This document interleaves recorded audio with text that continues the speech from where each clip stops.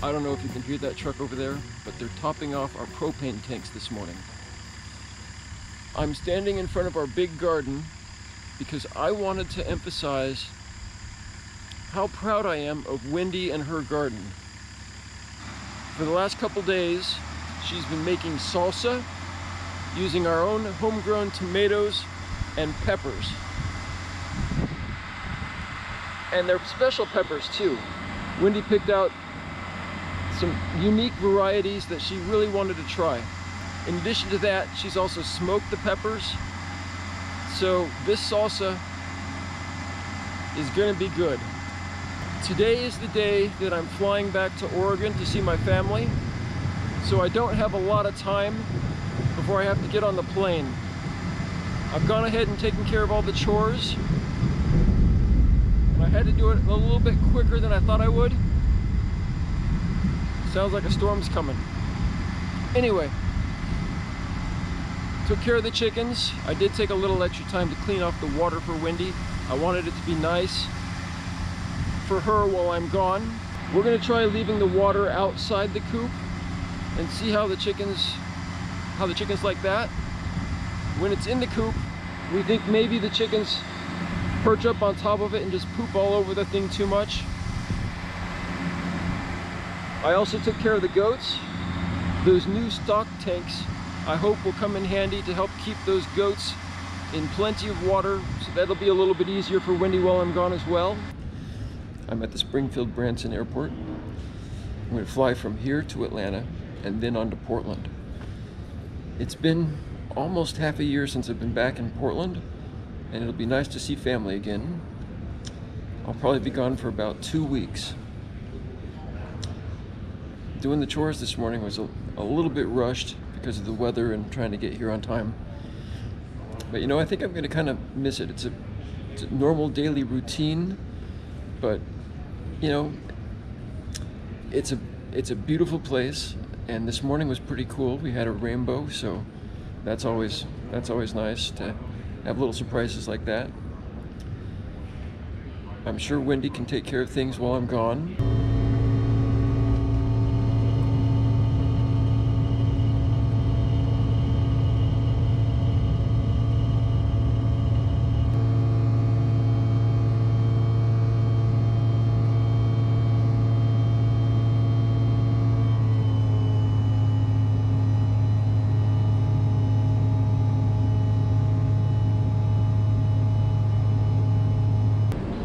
I'm in Atlanta. Got a couple hours to make my flight to Portland, and it's on time. Everything's going good so far. It's good to be safely back in Portland. My dad has an Airbnb out here. Right now we're between guests, so it's good for me to show you a little bit out here. I'm a wood sculptor, and some of my sculptures stay here at my dad's. This one is one of my favorites. It's called Triple Bypass. 3 pieces of wood that interlock together and hold each other up as a tripod. And this piece, I was just working on preparing it. Design flaw on my part, but this snapped right here, so I had to re-glue it and put in a couple screws for a little extra support. But I really like this configuration of it. I haven't tried it like this before. It's kind of fun to reposition these things and find something new. This piece over here is one of my dad's favorites.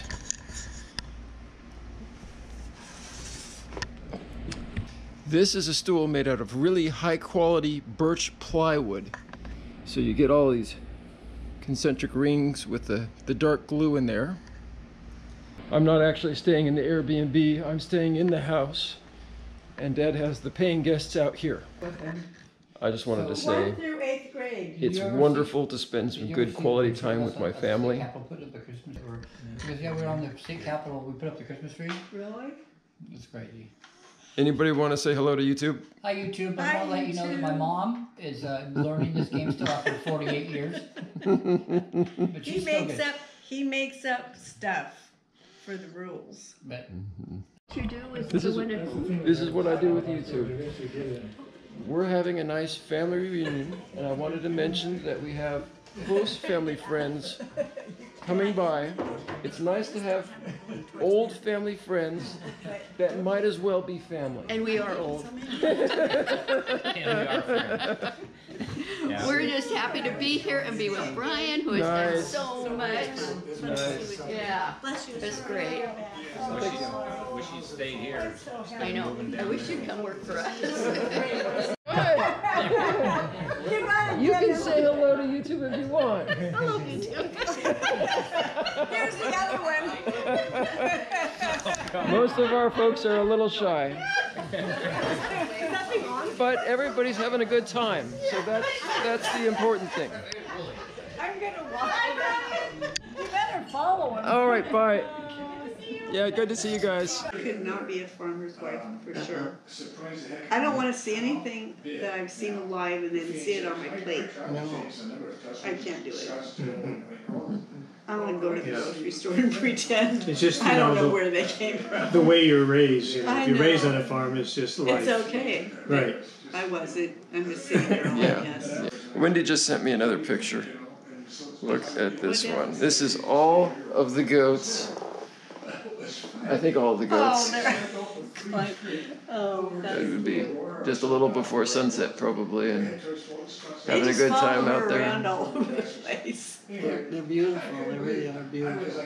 Oh yeah, she is a big, She's so much bigger than all the rest. definitely.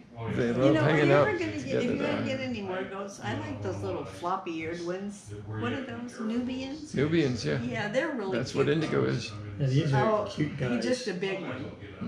It's pretty average size, I think. For Really? an, yeah. Oh, She has the droopy ears. yeah, I like those. Right. My aunt Josille, my dad's sister, and Larry, and we're talking about family. I wanted to know her perspective on what my grandfather, Papa John, would think of what I'm doing with the the homesteading. Well, Brian, he'd be very proud of you because you believe in hard work, Oh, thank you. and he believed in hard work, and he would very, very much would enjoy. You know, I sometimes think he can see us, that he can see down and see your farm, and know that you will take good care of it, that you're not just doing it on a fly, that you weighed the cost, and he was so proud of family. And knowing that you're taking it very responsibly to start the farm, and my dad loved farming. It's a lot of work, but it was a farm. That's who he was. Yeah, he was farming. He was a farmer, and you know, I've told Larry many times when he was growing up, his mother, when he'd say, "Can we have some fun?" His mother would say, "We don't have time for fun. We work. Maybe someday you'll have time." But my dad, with Mike and Pat and I, always would try to find little ways of fun. Little things that he would do that were just different, that were not the expected. And because he didn't want that heavy feeling that he had as a child, where it's all work and no reward. And Papa John's childhood was a bit truncated because of his parents and what happened there. yes, there was an element of fear, you know. Well, what had happened is, you know, his own father died and left the grandmother and the older boys to start. And, you know, they would rotate going to college because one would have to stay at home and work, and so it took them longer to get through college. But as far as Papa John being proud of what you are doing, he'd be very, very proud of you. And he'd know you'd do a good job. It's your nature to be conscientious. So he would be very, very proud of you. And I don't know if the animals, I would probably think that maybe the cows would be what would be a favorite animal, you know? He'd like us to get a cow. Yeah, I think so. I think you won't really be a true farm to you. you know, my beliefs are that definitely my parents are with the Lord, but that it's not so far away. It's not like they die and they go way off. They're very close, and they experience the joy that we're joyful. Yeah. Yes, speaking of Joe's father, he had a tremendous work ethic. He was a county agent a good many years of his life. He loved working with the youth and helping them have farm projects, or maybe it's a sewing project, maybe it's canning, or help them, if they were in town, they could at least maybe have some rabbits that they could show at the fair and have the enjoyment of raising, but also working with the farm kids who would have projects with 4-H, which was part of his area. And then when he retired from that particular work, he was already working at 2 jobs with the Oregon State University doing seed certification, and he would travel different parts of the state walking the fields and certifying them to have a higher price for their seed if the fields were clear of certain weeds. He did that well into his 80s, and so he was just had a wonderful work ethic. He loved gardening, and he kept a record of his gardening. He would know what he planted the year before and what the results were, and he would use those kind of records to increase the family garden, which they relied on a lot, because a lot of the times were financially difficult when he was raising his family of 3 kids. And Papa John also loved family. He was just completely dedicated to family, and he would travel a long distance to watch his grandkids play in sports or whatever activity they were involved with in order to support them. And he was very generous.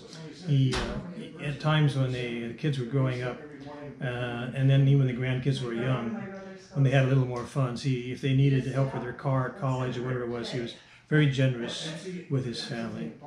And I think part of his Christian upbringing was just believing in keeping relationships strong, forgiving people, working towards reconciliation, keeping the family together, and making those kind of hard decisions in order that they would have unity in the family. My grandfather was one of the best men I've known, and I am glad that he helped shape who I am, actually. Yeah. He deserves to be honored. Yes, he does. And we all miss him. He had quite a legacy. It's still with us. And we're still living the fruits of it. Thanks for watching. Remember, your dreams are closer than the moon. Thanks for taking this trip around the moon with us.